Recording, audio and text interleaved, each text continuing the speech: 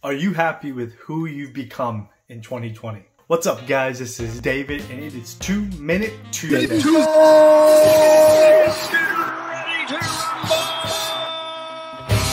let's get this started right now. Guys, have you ever seen The Lion King? If you haven't, time out. Why haven't you seen The Lion King yet?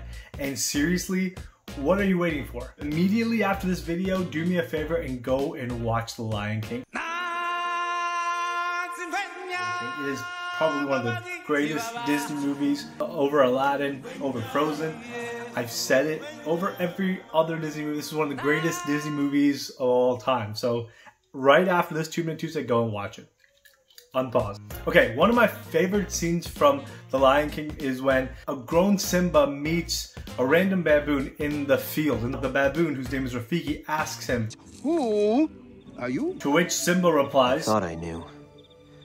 Now I'm not so sure." And 2020 has done this for a lot of us. 2020 has exposed feelings of fear, doubt, anger, worry, uncertainty. When we look at the mirror, how we've taken on this year or how we've reacted to it, when we honestly look in the mirror, we may not even recognize who we have become this year.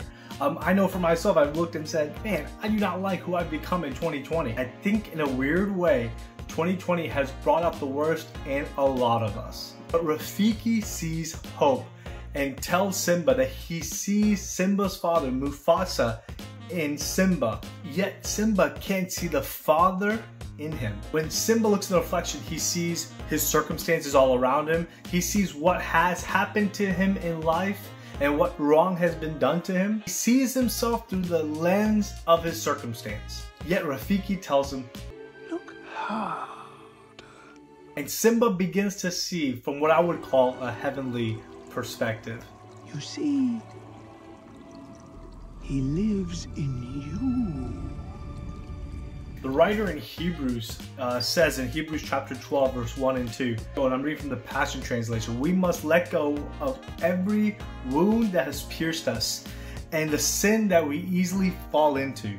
Then we'll be able to run life's marathon race with passion and determination, for the path has already been marked out for us." If you're looking in the mirror and you say to yourself, I don't like what I've become, I want to encourage you, don't focus on what's going on around you. Don't focus on your circumstance. Don't even focus on the past things that have happened to you.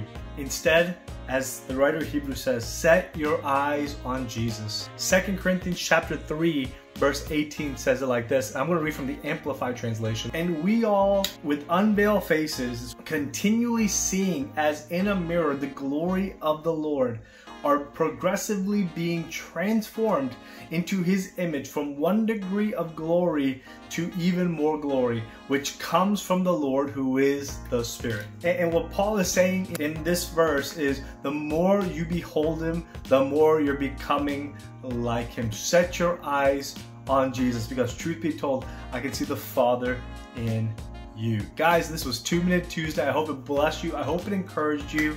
If it did, do me a favor, leave a comment and let me know, and like and share this video. And if you haven't already, subscribe to this channel. That would be huge. Again, this is 2 Minute Tuesday. Side note, there's not going to be a 10-minute Thursday this week, but hopefully there will be another one next week. So guys, until next time, talk to you later. God bless you.